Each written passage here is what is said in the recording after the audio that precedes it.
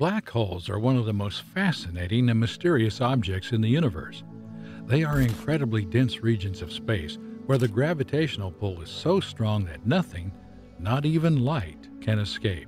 One of the defining features of a black hole is its event horizon, a boundary beyond which nothing can escape. What exactly is the event horizon? How does it work? And what happens when something crosses it? These questions have intrigued scientists and the public alike for decades, leading to a wealth of research and speculation about the properties and behaviors of black holes. In today's video, we will explore the event horizon of a black hole in detail, examining its unique properties, its role in our understanding of the universe, and the fascinating theoretical concepts that have emerged in connection with it. The event horizon of a black hole is the boundary beyond which nothing, not even light, can escape the gravitational pull of the black hole.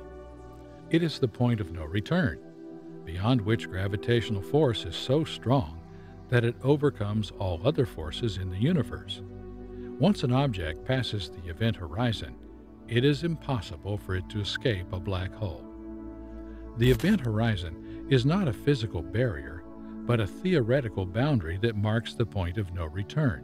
It's defined by the Schwarzschild radius, which is the distance from the center of the black hole, beyond which the escape velocity exceeds the speed of light. The Schwarzschild radius is given by the equation of Rs equals 2gmc2, where g is the gravitational constant, m is the mass of the black hole, and c is the speed of light. The event horizon is a unique feature of black holes that sets them apart from all other objects in the universe. It is the point beyond which nothing can escape the gravitational pull. This means that once an object crosses the event horizon, it is lost forever. It's impossible for anything, including light, to escape the black hole's gravitational pull. Another special feature of the event horizon is that it is a one-way membrane. Anything that falls into a black hole is lost forever, and no information about it can be retrieved. This is because the event horizon is a point of no return, beyond which the gravitational pull is so strong that nothing can escape. It is currently impossible to see past the event horizon of a black hole. This is because no information can escape from within the event horizon, so any object that passes the event horizon is lost forever. However, scientists can observe the effects of the black hole on its surroundings, such as the gravitational lensing of light around the black hole and the emission of radiation from material falling into the black hole. In April 2019, the first ever image of a black hole was captured by the Event Horizon Telescope. The image shows the shadow of the black hole against a glowing ring of gas and dust. While the image does not show the event horizon directly, it provides strong evidence for the existence of black holes and their event horizons. Once an object passes the event horizon, it is lost forever. The object is pulled toward the singularity at the center of the black hole, where the gravitational pull is infinite. At the singularity, the laws of physics as we know them break down, and the object is crushed into an infinitely small point of infinite density. This point is called the gravitational singularity. At the singularity, the laws of physics as we know them cease to apply. This is because the gravitational pull is so strong that it distorts space and time in ways that are not fully understood. It is currently impossible to observe or study the singularity directly. According to our current understanding of physics, it is impossible for anything to escape the event horizon. Once an object crosses the event horizon, it is lost forever. This is because the gravitational pull of the black hole is so strong that it overcomes all other forces in the universe, including the force of light. However, there is some speculation that black holes may not be entirely black. It is possible that they may emit radiation known as the Hawking radiation. This radiation is thought to be caused by quantum fluctuations of space-time near the event horizon, and it could allow small amounts of matter and energy to escape the black hole over very long periods of time. This process is very slow, and it would take an incredibly long time for a black hole to evaporate completely through this process. The idea of Hawking radiation was first proposed by physicist Stephen Hawking in 1974, and according to his theory, pairs of virtual particles are constantly being created and destroyed near the event horizon of a black hole. Normally, these particles would quickly annihilate each other and their energy would be lost to the black hole. However, if one of the particles is pulled into the black hole and the other escapes, the escaping particle would carry away some of the black hole's energy. This process would gradually reduce the mass of the black hole over time, causing it to evaporate. The rate at which a black hole emits Hawking radiation depends on its mass. Smaller black holes emit more radiation than larger ones.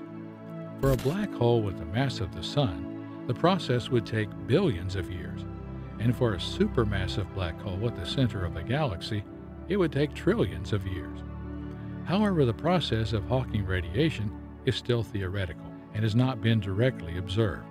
This is because radiation emitted by a black hole is incredibly weak, and it would be difficult to detect the background radiation of the universe. Nevertheless, the idea of Hawking radiation is an important theoretical concept in our understanding of black holes and their properties. Albert Einstein's theory of special relativity is a fundamental concept that underpins our understanding of the universe. One of the key applications of this theory is that the speed of light is a constant, which means that nothing can travel faster than it.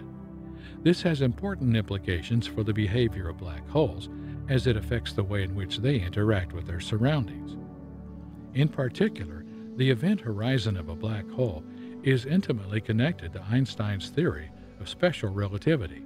According to this theory, time and space are not separate and distinct, but are intertwined and form a single entity known as space-time. The presence of a massive object, such as a black hole, warps the fabric of space-time, causing it to curve in a way that is determined by the object's mass and the distance from it. This curvature of space-time has important implications for the event horizon of a black hole.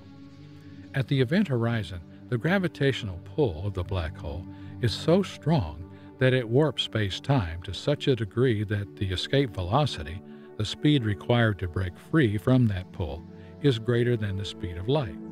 This means that anything that crosses the event horizon is trapped within the black hole, unable to escape its immense gravitational pull. The connection between the event horizon and special relativity is a testament to the profound impact that Einstein's theory has had on our understanding of the universe. By showing that the fabric of space and time are intimately connected and that the speed of light is an absolute limit, special relativity has provided a foundation for our understanding of black holes and their unique properties, including the event horizon. In conclusion, the event horizon of a black hole is a fascinating and mysterious phenomenon that raises many intriguing questions about the nature of the universe.